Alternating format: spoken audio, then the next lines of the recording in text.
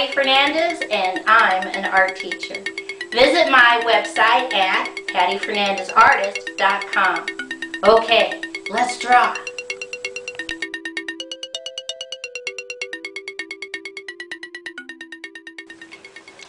Today's project is how to draw a pictograph.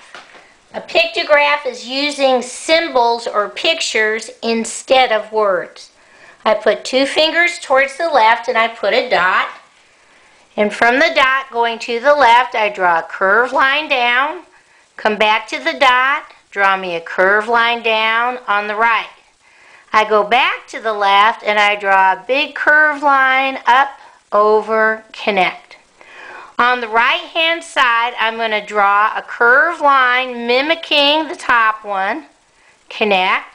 And inside, I'm going to draw a curved line down on the left and a curved line down on the right. I come back to the left and I draw 1, 2, 3 straight lines. Now I'm going to take 1 finger and add a dot. And from that dot, I'm going to draw a curved line out and down. Go back to the dot, draw a curved line out, down, connect.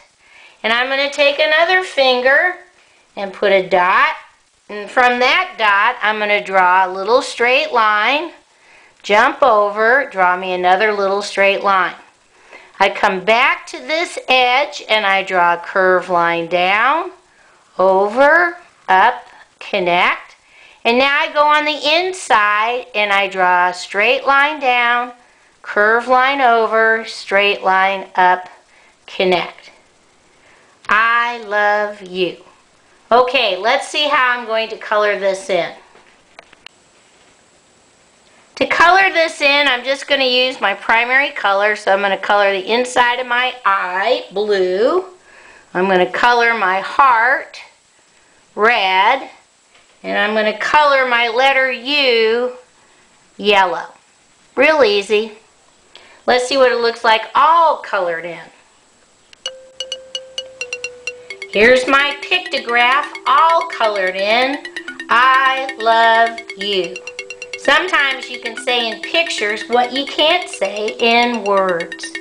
Okay, bye-bye.